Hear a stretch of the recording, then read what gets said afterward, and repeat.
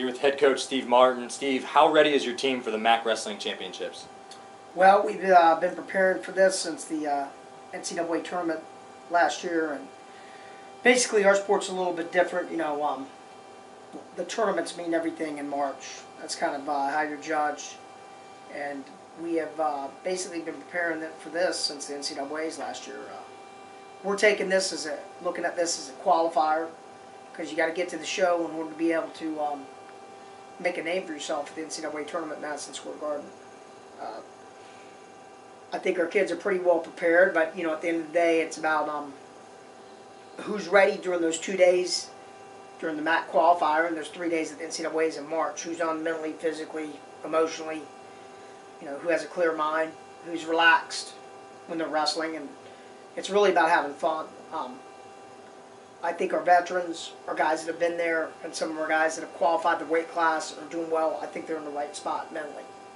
Now it's just a matter of them going out there and performing and not worrying about things like wins and losses. That's when you get your best performances.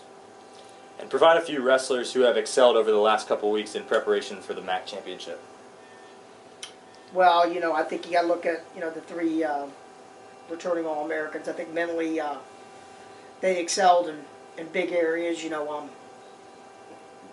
Jack was a little off at the beginning of the year, due to a couple injuries, but he really doesn't get going until about end of February, beginning of March, really. So incredible athletes. I think mentally he's in a good spot. McCarty had a couple of big wins over highly ranked guys, at home the last weekend, so he's clicking. I don't think he's really been clicking since he beat the number 2 kid in the country in December, but like I said, we purposely wanted our schedule to lean towards the end of the year, and Lenny is in a good spot too, mentally as well. I mean, those are the 3 guys you got to mention, and then everybody else, they just got to prove it when they come out there, because those guys have been All-American rounds. They've been in the heat of the battle. We have several others, but I want them to go out there and prove that to everybody where exactly how good they are. But we're definitely glad that March is here. I think our team really thrives in the tournament environment. And there's only 17, 18 days left until the NCAA tournament.